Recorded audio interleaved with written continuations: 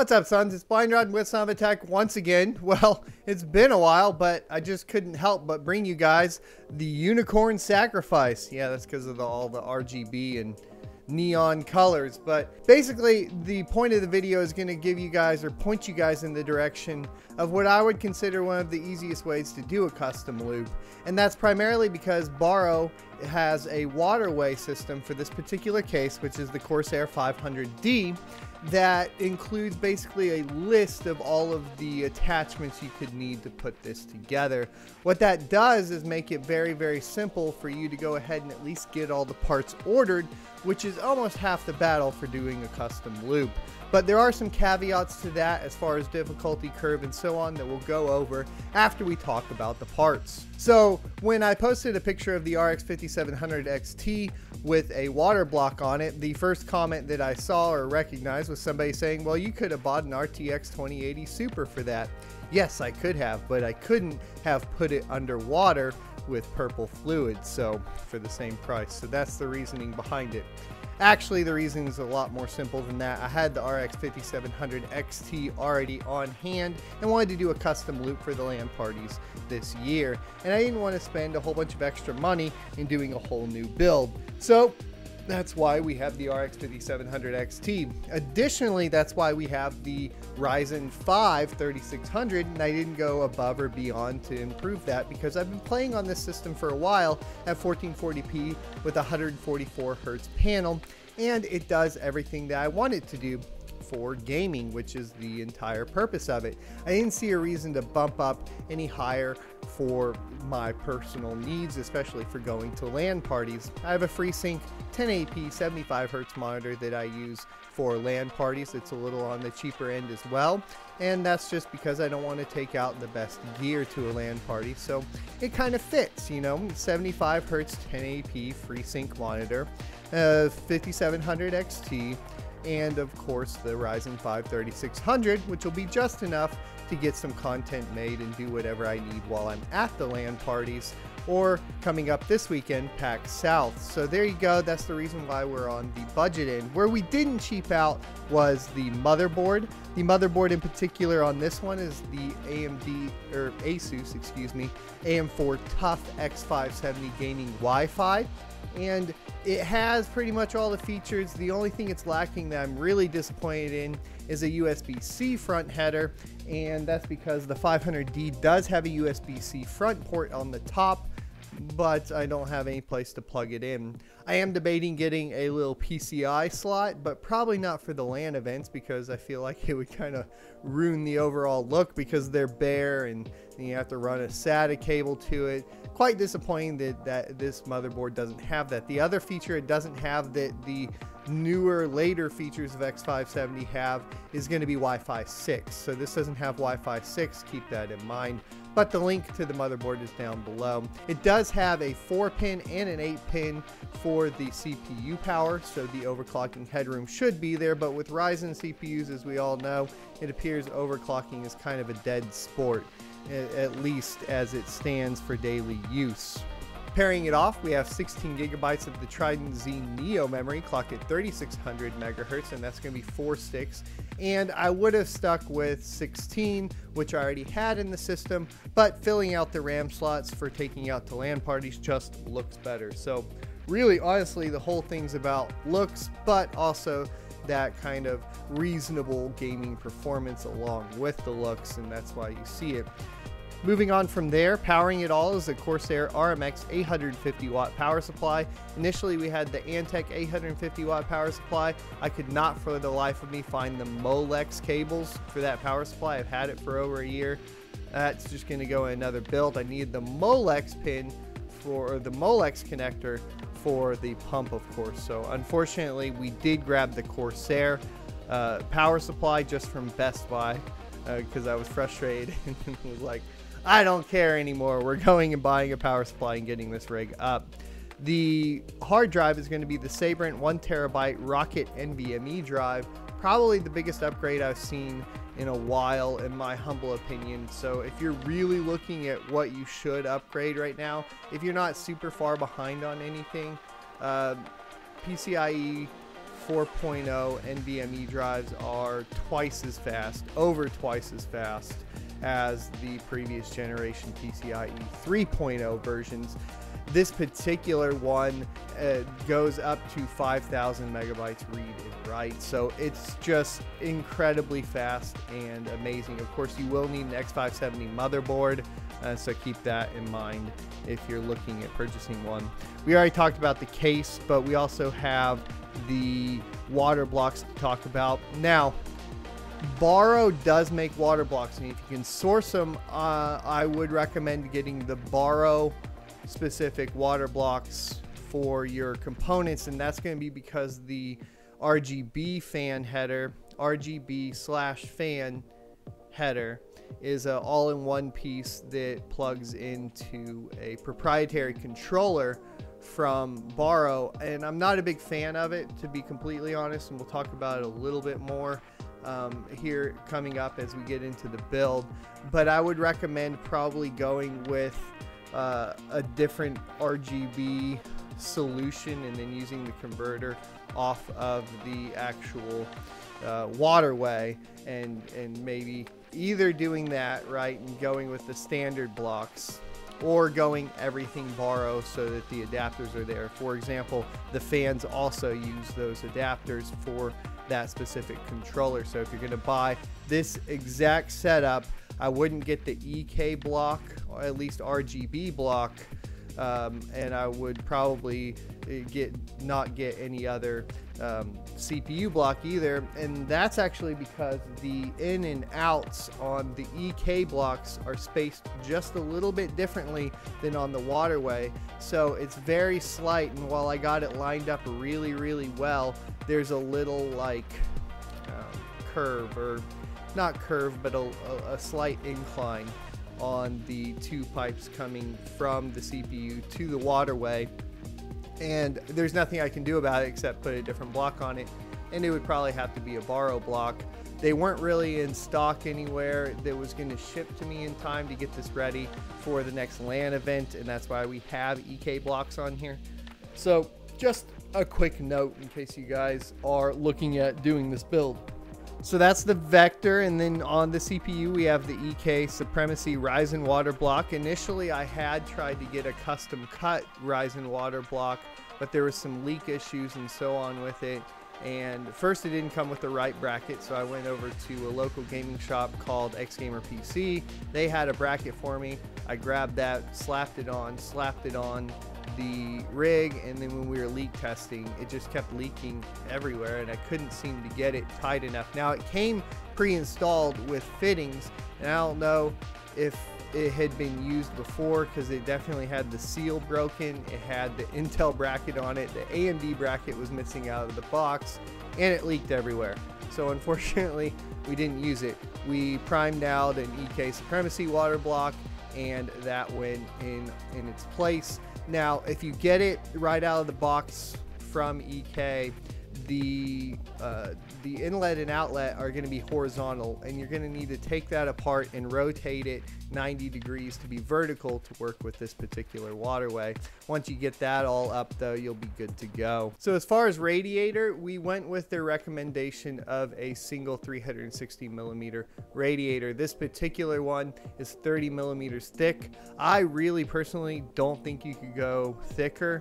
While it does say in the guide that it supports many different radiator sizes, I didn't find that to be true. 30 does seem to be where you're going to be capped out at because of the pump coming off of the Waterway. So unless you relocated that pump, you're not going to be able to do it, and then the rad or the fans on the rad would cover the Waterway, and so it's really not going to be a good look either. So really a 30 millimeter thick, 360 millimeter tall radiator is going to be what you want to go with. This particular one's the Alpha Cool. It's just already something I had in a box sitting over here from a previous build, and I decided to use it because when we did the Call of Duty build, which should be on this channel somewhere, we went ahead and swapped out for the super thick radiator from FOIBA because we were able to fit it. So I had this one already laying around and plopped it in here.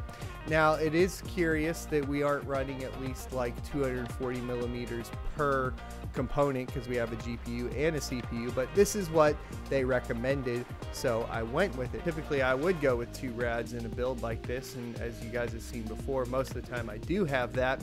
Those have been Intel though, so there's a couple things here that I think make this okay. One is that the 3600 does stay a little bit cooler than, say, like trying to overclock the snot out of an 8700K, right?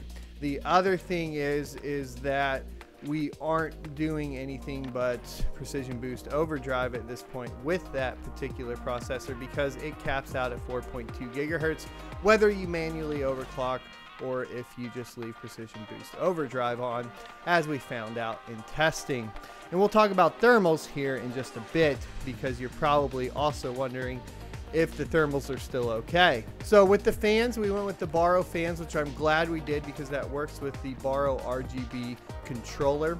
And the thing with the controller is it does sync with Asus Aura, which it is synced right now, but it is intermittent, and I can't figure out if that's software or the controller or which one exactly. We do get these weird flashing strobing things that happen every once in a while, and I've tried fiddling with the RGB connection and that didn't seem to fix it. Reboots appear to fix it, so the best to my ability as far as diagnosing this issue is that there's still something wrong with the Aura software, which is not surprising. However, I will say the memory, the G.Skill Trident Z Neo, didn't require any funky kind of additional installs like Corsair RGB memory does, and is recognized by the Aura software right away, which was super nice because that's one of the installs that makes your RGB control way worse with Aura, is having to do like that Corsair IQ software implemented install with the RGB controller, or not the RGB controller, but the RGB header for Aura, and it causes a whole bunch more intermittent issues. So I think this the G.Skill with Aura is definitely a huge recommendation for me. And just the Neo in general with the Ryzen processor is also going to be the memory I recommend hands down in any Ryzen build, period. You get the 3600 megahertz Neo, G.Skill Neo memory, and you're gonna get performance increases out the wazoo just compared to like fiddling with anything else. That being said, they have taken away Infinity Fabric being governed by the memory, and you can overclock that, and the compatibility is much better, so it's not a necessity like it used to be with Flare X, where I would be like, don't even try it, it's not going to be fun, to being more of, this is just going to be the easiest way to get the best performance out of your Ryzen processor. So the RGB strips we went with were the Deep Cool RGB. They're just off Amazon, super easy to find, and we have 2 strips in there, one running along the top and one running down the back side of the PC, because the Waterway pretty much takes care of all the lighting you need for the front side, and throwing one down by the PSU cover would just make the LEDs too bright and in the reflection, and I never liked the look, so that's why we only have 2 of those. Since we were gonna go with the thermal take power supply initially, that's the reason we have cable extensions. These cable extensions are on Amazon, super easy to pick up, and they come with everything you need. I had to order 2 kits though because they didn't come with enough CPU power extensions for this particular build, because we have the additional 4-pin. So keep that in mind if you're doing that. However, my recommendation would be getting one of the pre-built kits for the Corsair power supplies, which I will be picking up for this. It did make cable management with the extensions a little bit more difficult, but it does make bleeding the system way easier. And so, or in leak testing. And the reason for that is you can just basically, at the connection, you can have everything cable managed in the front, right? And then at the actual connection with the extension, you can just pull that off, pull the ones off from the GPU. So from the motherboard, or sorry, yeah, the power to the motherboard, the 24 pin the 8-pin and the 4-pin, disconnect those, and disconnect to the GPU, and then you can just do that all from the back without having to redo your cable management up front, and then just jump it from there and do all of your leak testing without having to undo everything, which I find to be super convenient. But not the best looking, right? So it took a lot of work to get everything cable managed on the backside, and this does have a tempered glass panel on the backside, so you want to get it as good as you can. I do have the 2 RGB connections, one from so there's a splitter that runs from the motherboard to the graphics card and to the RGB controller, and I have those sticking out right now currently, and that's for troubleshooting, or was for troubleshooting some of the RGB issues I was having with Aura. Okay, so let's talk fittings, because fittings are one of those things that's going to be pretty difficult typically if you're going for a custom loop right off the bat. And they recommended 14mm outer diameter with 10mm inner diameter tubing, so the fittings are going to be 14mm outer diameter fittings. And if you go to the page that I'm going to link down below, you can basically search the part numbers and get everything you need and order the exact number that they recommend, except for a couple less 90 degrees because you aren't going to have a second GPU. Well, I think they got the 90 degree count off by 2. We only needed 1, 2, 3, 4 90 degrees, and I think they have you order 6. And then in addition to that, they have you order a couple extra actual tube fittings, and that's in case you were gonna go with a second GPU in the system, which this system we didn't. If you go with the second GPU, the exact order would be what you would get.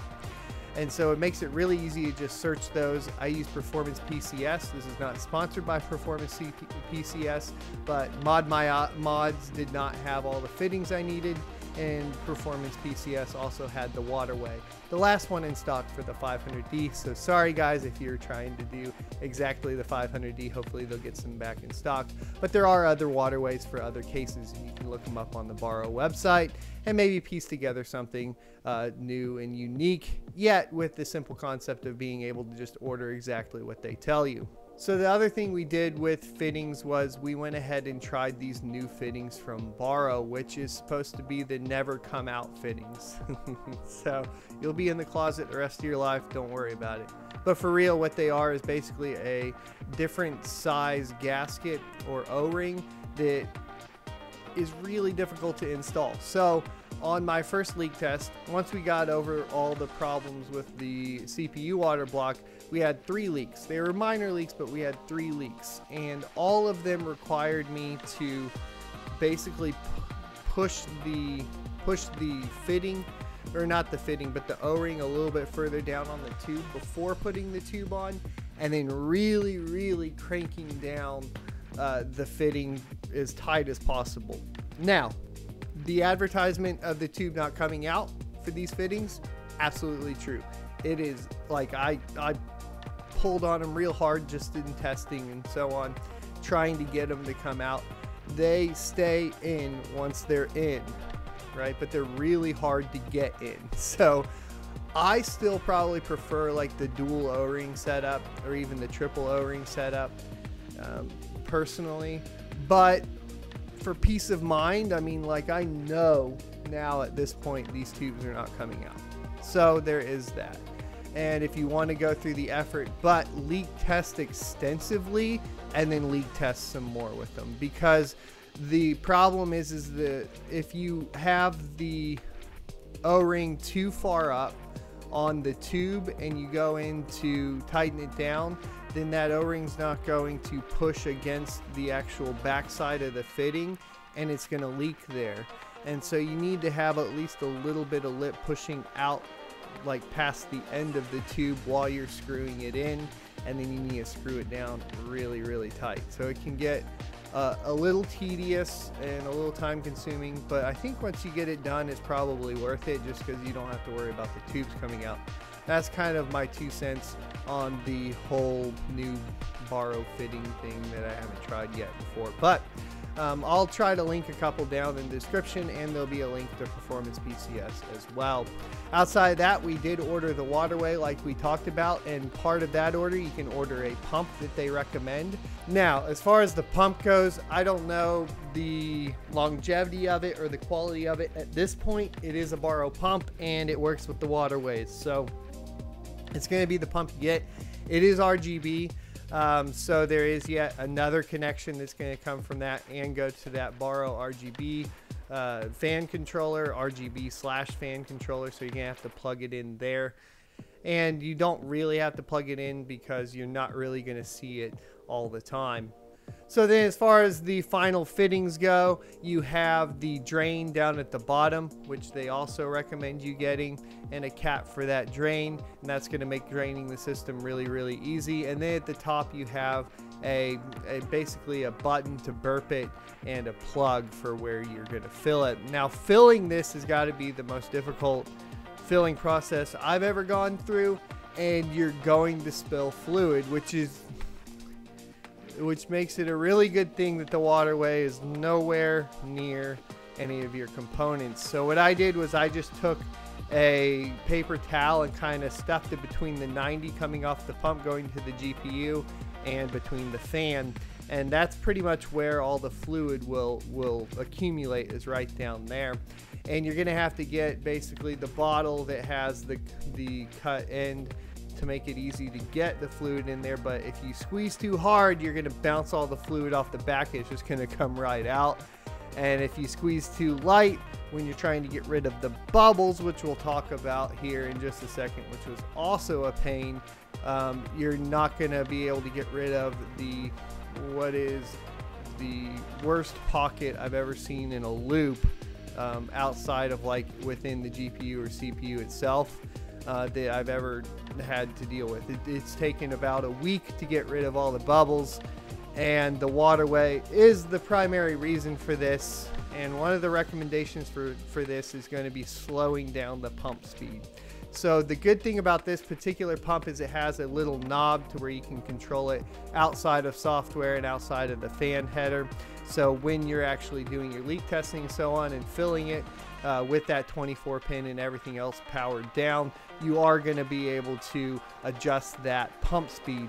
And actually decreasing the pump speed will help you get rid of this particular pocket. So the pocket that it gets is right above the pump, so it comes down and then it kind of opens up, and where it opens up is where the pocket comes in. And the reason for that is the fluid coming from the top, from the radiator, is coming in so fast, especially if your pump is at a higher speed, that the bubble's not able to release and go to the top of the Waterway.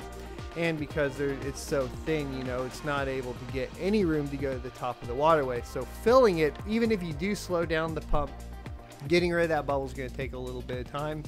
You can turn it completely on its backside, and that'll force it back through the loop, but the pump picks it up before the top can pick it up, which makes it a little problematic. So the way I did this, and it's messy, is you have to cycle the pump. So you cycle the pump off, and while it's cycling off, as soon as that bubble comes to the top, not before, because you don't want to let the fluid out, but as soon as that bubble comes to the top, you're going to push the red button in and burp it, and that'll let some air out. And then when you're trying to refill it, you're going to unscrew that before you turn it back on. Turn it back on with your bottle ready to go, and as those air bubbles come out of the radiator, just try to fill it up to where it's almost dripping out. Not the cleanest solution, but it will get the job done. The safest way to do it with the least amount of leakage, but you're still going to spill some out when you burp it, is just going to be burping it over and over again. Cycle it on, wait till the bubbles accumulate in the Waterway, cycle it off, burp it as soon as the air hits the top. Do that over and over and over and over and over and over and over again, and maybe in a couple weeks or next year you'll have it all the bubbles out, because that's the worst one I've ever done by far. It took so long. It's insane. So that's going to be the entire build. Let's talk about benchmarks and temperatures. Okay, well, first let's talk about overclocking. So Ryzen CPU maxes with Precision Boost Overdrive, which we mentioned earlier. It's running at 4.2 gigahertz, and it'll go up to 1.45 volts. At this voltage with this going on, at idle, you're only looking at about 32 degrees Celsius on the CPU, while at load, you're looking at about 64 degrees Celsius on the CPU, but on the CPU package, you're getting up to 75 degrees Celsius. Now, when I was testing initially in the live stream, you guys might remember we hit 80C. Now, we had a few more bubbles going on, and I got that all fixed up and cleaned up over just as the system was running, and we've dropped those another 5 degrees Celsius, which is pretty good.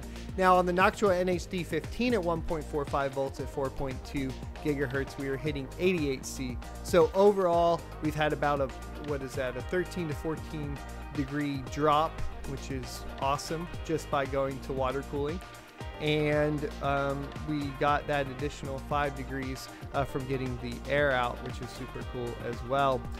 So a viewer mentioned using FCLOK and overclocking it, researching it, and then implementing it into this system. There's a particular reason or specific reason why it doesn't do as much, and that's because with auto on with the 3600 megahertz memory, the 1833 megahertz overclock on the FCLOK, like he mentioned, isn't really necessary because you're already running at 1800 megahertz on the FCLOK just with auto set. That's why I said if you really just want the easiest performance, best performing memory for Ryzen, the Neo will take care of really any need to overclock the FCLOK for the most part.